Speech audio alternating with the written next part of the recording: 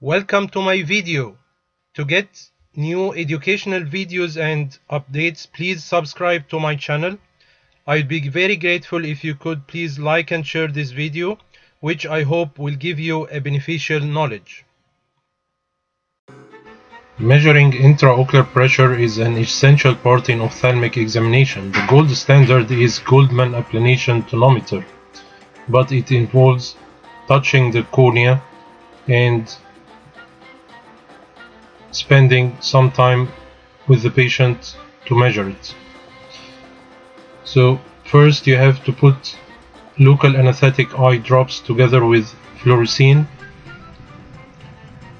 and some patients feel this is not very comfortable for them. You have to look through one of the oculars of the slit lamp and adjust the semicircular mirrors, then see the weight that you are putting, and then you can measure the intraocular pressure.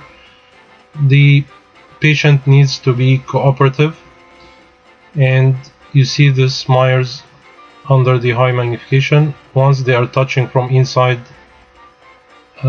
you can see the dial of the force, and then you can measure the intraocular pressure. It depends on Imbert-Fick principle. If the semicircles are far, you have to go forward or backwards, and if they are not semicircles, you have to go up and down, and sometimes they are very broad, you have to adjust the fluorescein, and this is the ideal in the middle. And you have to keep the joystick of the slit lamp to the back to do fine adjustments.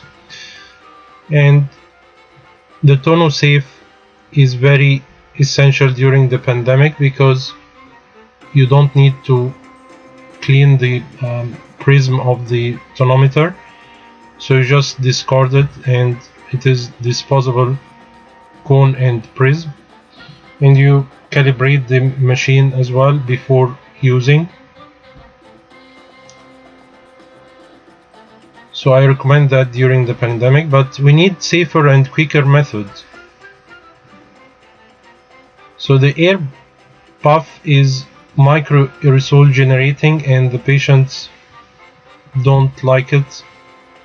Most of them are frightened of this Airpuff.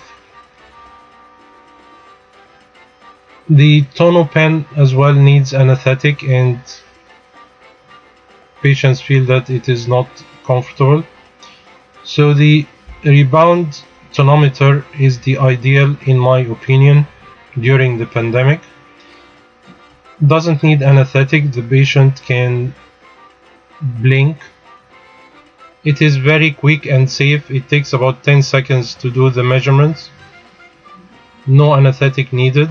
This rebound tonometer is working by generating a magnetic field from the movement of the probe rebounding from the eye, and then we can indirectly estimate the intraocular pressure. So the probe is put inside the machine, and there is a pulse generator which makes the pulses of the probe. Then this movement is detected and the signal is analyzed. So if the pressure is high, there is fast movement of the probe, and if the pressure is low, there is slow movement of the probe, and then we can read the measurement. There is an article that is describing this tonometers in details, and how reliable is it? It is very reliable, and during the pandemic it is very safe. And to correlate it with the Goldmann Applanation tonometer, it is around 2 to 2.5 millimeters mercury less. So simply you can add 2.5 on any measurement, and then you can get the Goldmann Applanation tonometer measurement roughly. There is another models of this tonometer that the patient can use it at home, and this will save the patient visit, and during the pandemic it is very safe as well to depend on the home monitoring. To measure with the icare rebound tonometer, you have to put the wristband around your wrist, and this will prevent falling of the machine. This is the navigation button.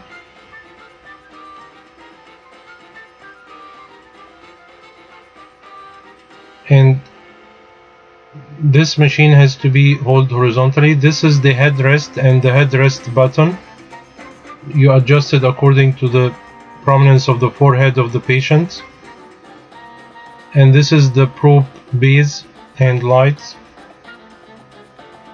This is the navigation button, and this is the measure button. And you take the disposable single-use probes.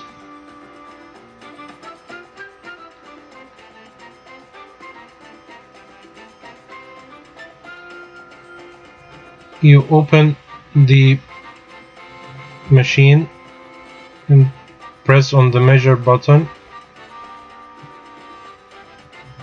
and there is a display. This is the display. This is the IC100 model, and now on the display there is a loading message. Then you can put the probe inside the probe base. Now there is a red color because the position is not correct, but if you hold it horizontally it will give you the green color. Then you can, here is the green color. If you move down it will give red again, and now it is green. So now you can measure correctly. You have to be horizontal and 90 degrees on the eye, like this position.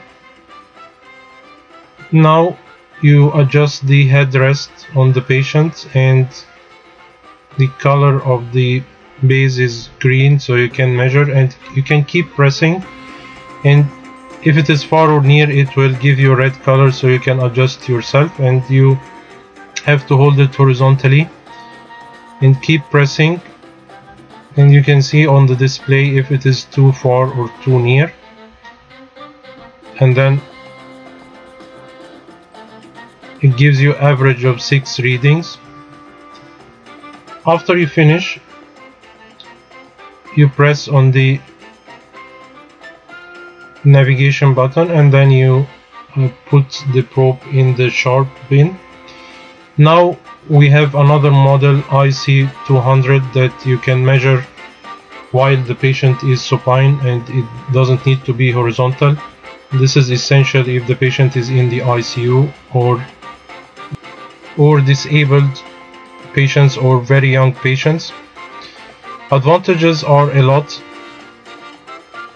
It is very hygienic, it is very easy to be used and comfortable for most of our patients. Free from Airpuff or anaesthetic or other preparations. There is very low risk of cross-contamination during the pandemic. Doesn't create microaerosol formation, so less coronavirus transmission. Single-used probes and very safe. Suitable for most patients, very young, very old, and post-surgery.